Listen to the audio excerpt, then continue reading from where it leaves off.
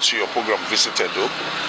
Visit Edo, as you know, is a program that promotes culture and tourism. Today we are at Igun Street, a popular Igun Street and historical Igun Street here in Benin City. And we are with a great chief, a man that have really proven in all ramification that he has contributed a lot to the growth of the society. Sir, can we meet you, sir? Yes, I am Chief Kingsley Inneh, the Inneh of Igun, and the head of the Ozamanibia, the Aka Ozamanibia of Benin. I am the head of this community, and this community is known as Igun Street, the community for bronze making. We have been privileged to produce a lot of bronzes that have been all around the world, that people come to see, that are in various museums around the world. So that is what we are known for as bronze casters of the kingdom of Benin. Basically, the guild was formed to beautify the palace and take history of all that has taken place in the kingdom.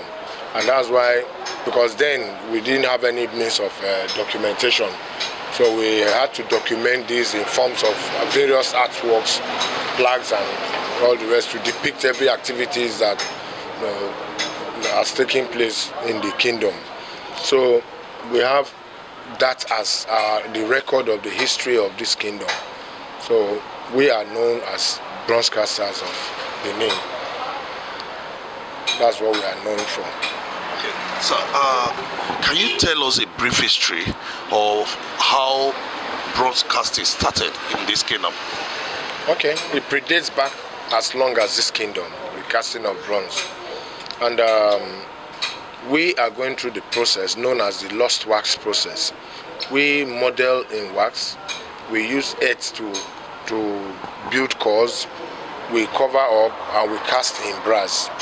So the process we use is known as the lost wax process, because when we are preheating before the casting, the wax is lost, thereby creating a vacuum inside whatever we have modeled or whatever piece we are going to produce. And when we now pour in this brass, molten brass, it now takes the shape of the form of whatever we have modeled out. And that's how we come about the bronze before the cleaning for the market.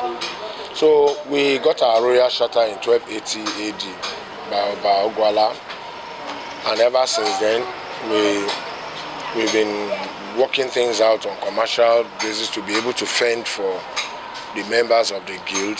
So we now produce commercially to sell out. If not before now, we're basically working for the palace. All what we do is basically under the instruction of the monarch. We don't do anything contrary to that.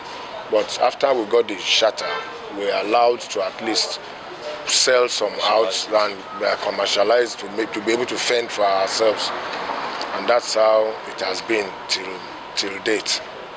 Okay, so this time now, what do you think is needed to add to the growth of Igun? Yes, from the beginning, we have always been working tediously by way of physical, approach to our jobs, and it has been telling on our children or the ones who are coming up, because we have bronze casters that are of various age. Some are below 20, while some are above 60, So they see this work as becoming too tedious for them. So it's even making them go out to look for greener pastures.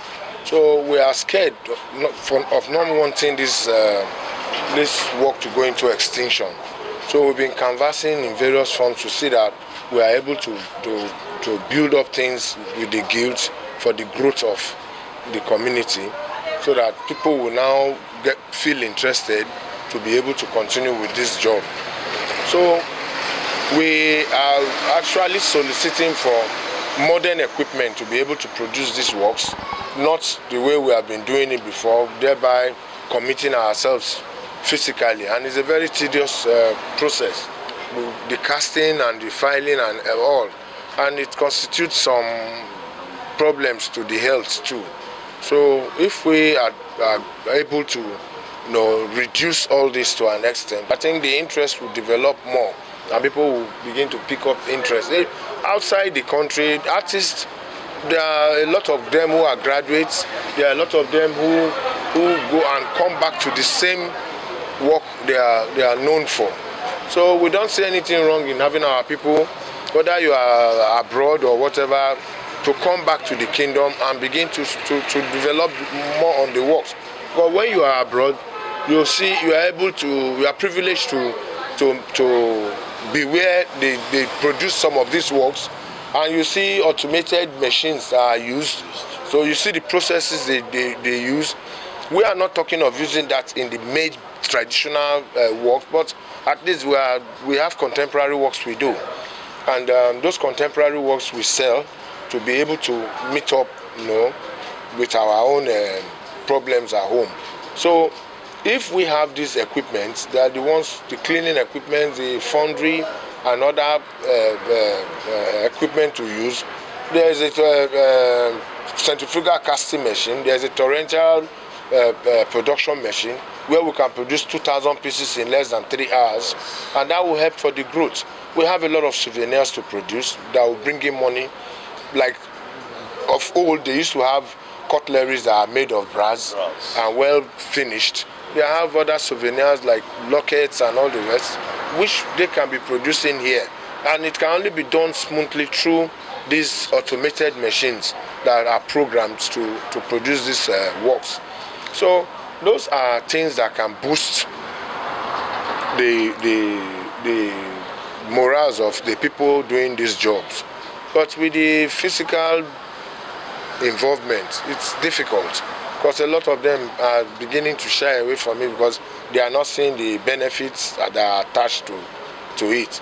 So that's what we are praying for, to be able to push all these obstacles aside, so that we will now be proud of what we have always had.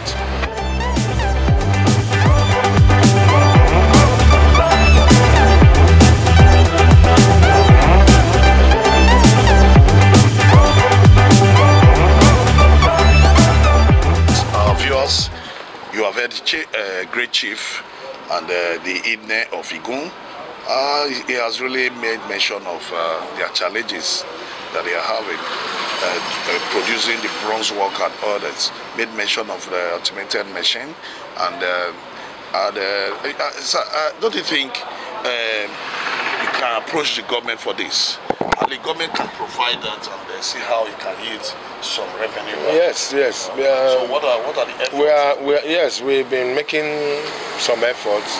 We are doing proposals now to send to the government, and our monarch knows our plight and is obviously trying for us too, because when people come to visit the palace, he sends them here to see how we go about the works and all the rest, and those are things to boost our morals, So we are making a lot of proposals. We have even proposed sites, 32 sites on Igun Street for immortalized monuments, like the one I did at 5 Junction now. Yes. That's a 30-feet monument. So now, I saw, even when that statue have not been unveiled, I saw the height, the gigantic one. Yes. How long does that take you to produce? We did that under 3 months. 3 months? Yes, we did it under 3 months. Because we're really, because the monarch requested for it, we're really working night and day to be sure that we meet up with the record time. But I'm sure the monarch would have unveiled that long before now, but he wanted a conducive environment. So he had to send us back there to be able to provide the environment for tourists, where people can sit down, take photographs, and come and which is a laudable project, So that's what we are working on for the moment. We are rearranging the environment, and if you go there now, you see the difference from the way it was before. We started from the scratch and make sure there will be less issues with maintenance. So we had to reduce that maintenance activities to the barest minimum. So that's why we had to re-cement and create a pattern, different patterns on the floors. You know, we have to put flower vases, and we have to put chairs where people can sit down and take photographs there. So when do you think it's likely going to be unveiled? That's for the monarch to decide. I don't know when. Anytime he calls for the unveiling, we'll be there to unveil, so that he can show it to the world.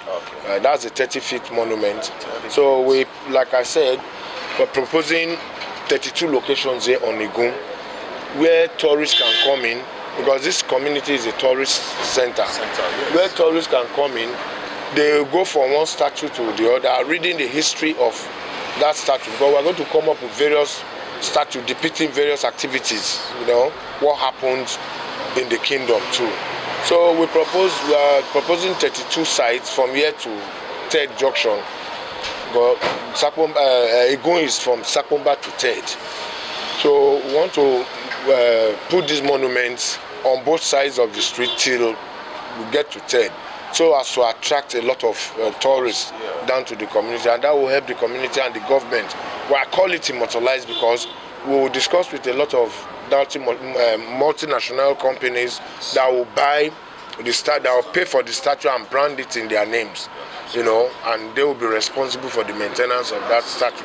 So all they do is when they pay, the government has theirs, the palace has theirs, and then the community has theirs too, you know. So that is a very good. It's a very good concept. At least that can, the issue of lack of maintenance culture will be defeated by so doing. Sir, now let's come back to, we discovered that the people that is actually doing this work now, they are of age, and you hardly see children of these days like trying to.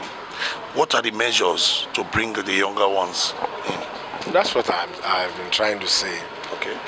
They are not picking up interest anymore because they feel their money is not coming out of it. You understand? With all the labor attached, and they are just not getting something worthy. Yeah. So that's the reason why most of them are shying away from the jobs now. But I'm happy that the Nigerians, those and Nigerians are beginning to pick interest in these artworks now, statues, because and now they come in now. People begin to immortalize their families by way of the jobs are now coming in, but it's equally coming in almost at the wrong time because the cost of materials now is extremely high. Yeah. A kilo of brass we used to buy for 600 naira, now what's 3,000 naira for a kilo. And the wood, we're now getting it. Even the brass now, they pack them to the Chinese companies who export them out, thereby preventing us from having our raw materials to work with. So it's you know, I think interesting now that people are beginning to develop interest in this work, and I just pray it grows like that to be able to entice these children back to what they are known for. If not, their belief is going out there, trying to make money abroad and all the rest, and forgetting where they are coming from. So that's okay, sir. Let's come down to the issue of our language. Edo language is one of the languages they said is going to go extinct. So what is your own take about that? What do you have to tell the Edo people? Believe you me, I'm scared.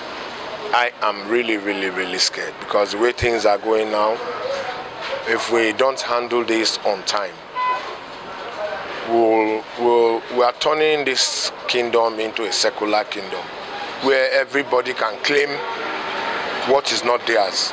Because if it's a society where we follow the norms of tradition, nobody will be scared, and we will continue to grow. But now you talk to an Edo person, a Benin person for that matter, and he will be replying you in English. Yeah. You understand? The children now, they don't even understand the language anymore because their parents are not speaking it to them at home, you know, and they are growing up with this. If they are even telling you that, I know I'm Benin, but I don't want to say that I'm from Benin because they are shy. You understand? It does not happen like this in the East. It does not happen in the North. It does not happen in the West. They are very, very, very proud of their languages in these regions I've mentioned. I don't know what our problem is. I don't know. And all of them that are migrating to Europe and whatever, they are not helping issues at all. You bring these children back home, let them learn and know where they are from. A lot of them, they are lost. They don't even know where they come from. Yeah. God forbid anything happen to the parents. They don't even know how to trace home. They don't know. And secondly, we are not practicing this thing in schools. And that is supposed to be one of the basic things that will help to curtail this menace of throwing this language away. You know? So I will advise that we, the parents, should be advising our children, teach them the language. You should be proud of where you are from. We should be very, very, because it's just that maybe they don't know how great this kingdom is. That's why anybody who shies away from being a Benin is I mean, I don't know whether to use what kind of word to use for them. You know, it's a very wonderful, unique and great kingdom all over the world. And yet we are not proud of it. Why? I don't know. The white people who are copying their culture, they are not copying us. They are not coming here to copy our own culture. I don't know why we have to follow them. It's not a bad thing to know how life is out there, but you cannot throw away what you grow with. You must have it with you and join that, attach that to it, and you grow further. That's just the truth. I'm really, really scared. Well, you're hearing the way he's really passionate about what he's saying. It's a painful thing to really see that it's really like this. Though we are doing everything possible to ensure that we protect Edo language not to go extinct. And it's not just a one-man work. Let's take it as a point of duty to ensure that parents, we speak Edo language to our children, let them know about Edo, get Edo books. If we put this whole effort, we'll be able to save this language that they are claiming that is gradually going extinct. And by the grace of a Nikau, it will not happen. Edo is Siagon. So, sir, ewa mageleze woma we even maguye bowe program ina we ehwe yamana be ahim ni mata yebe ma obekeke no spread mana be yebo yebe tai so le ma se fena e onu ye dogwe ibi edo ya no giro tag mona ya because ya himania to nu ya ribudenia we no keke ni ahin ya nyi be na ya mamomi e be na ya wemi ya so don't know why.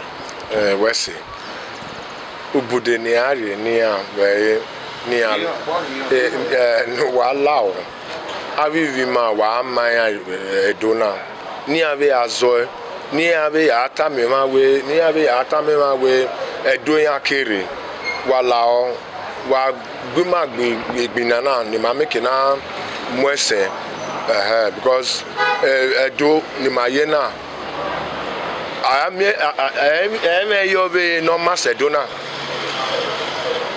If what I if Moayo, I may you no Macedona and my man and my Akuna.